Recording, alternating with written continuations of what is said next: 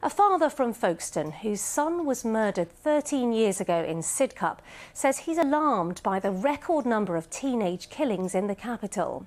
Colin Knox's son Robert, an actor in one of the Harry Potter films, was stabbed to death in 2008, the previous record year for teenage homicides in London. As Simon Jones reports, Colin's hoping a new documentary about his son will help to focus minds. Knox. I did one scene with him, and you could tell just from that and the commitment that he entered into it with, that he was good. The stars of Harry Potter remember the life of Rob Knox. A confident, charming, very likeable guy. So I remember saying to Rob, you ought to be careful, don't eat too many, pace yourself. Luckily for the humour in the scene, he ignored my advice completely and he didn't pace himself at all. He just ate and ate and ate. And they remember his death. We're all wearing white bands to commemorate Rob Knox, who was stabbed last year. Stabbed protecting his younger brother, he died in 2008. In that year, there were 29 teenage homicides in London. Last year, that rose to 30. The effect is I can't hold him anymore, speak to him anymore, hug him anymore.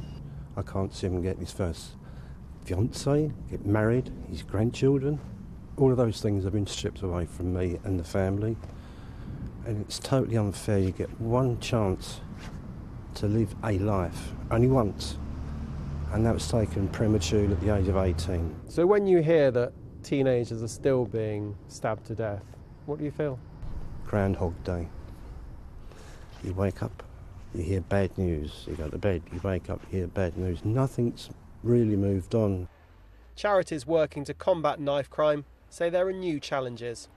If you look at some of our most recent murders, many of those have started from frivolous arguments between young people, which have just exploded on social media and led to some tragic circumstances.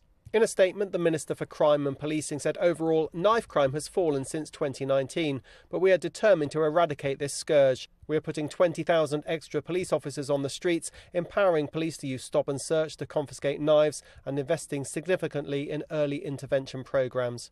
Rob Knox's family hopes the documentary, which was premiered last year, will now find a wider audience to make people stop and think. Simon Jones, BBC South East Today, Hawkinge. And Nazanin has the weather.